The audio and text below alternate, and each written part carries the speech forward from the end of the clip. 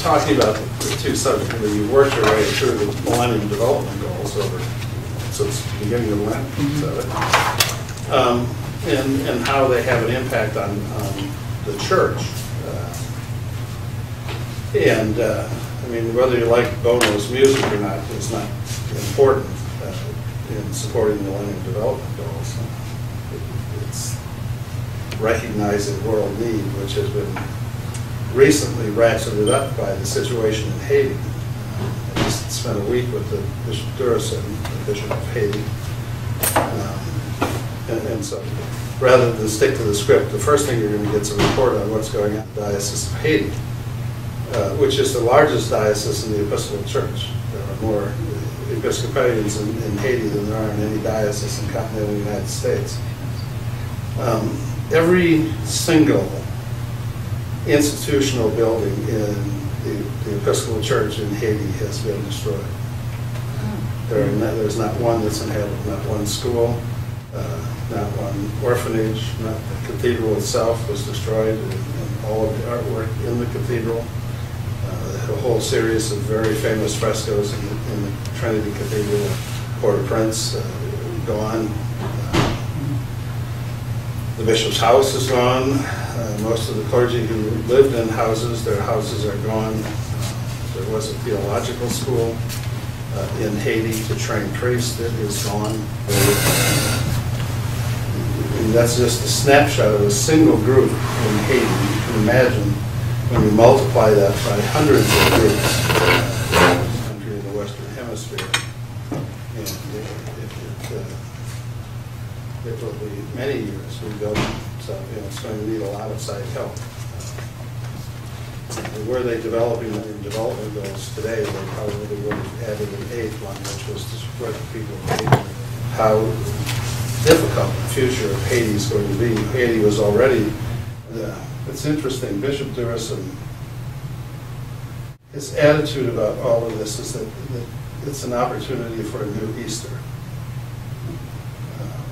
That God has called the people of Haiti to a whole new beginning. Believe it or not, in Haiti right now, the Episcopal Church is growing at a rate that they can't even manage. People are flocking to the Episcopal churches, which of course are no longer in buildings. They're all either in tents or out in the open. People are turning back to what I would call traditional religion in Haiti, moving away from some of the groups that would be peculiar to Americans, voodoo groups and those kinds of groups, and turning to traditional Christianity. And so, I mean, again, more the other kind he needs is he needs missionaries to deal with the flood of people who are coming to the Episcopal Church in Haiti to be a part of the church.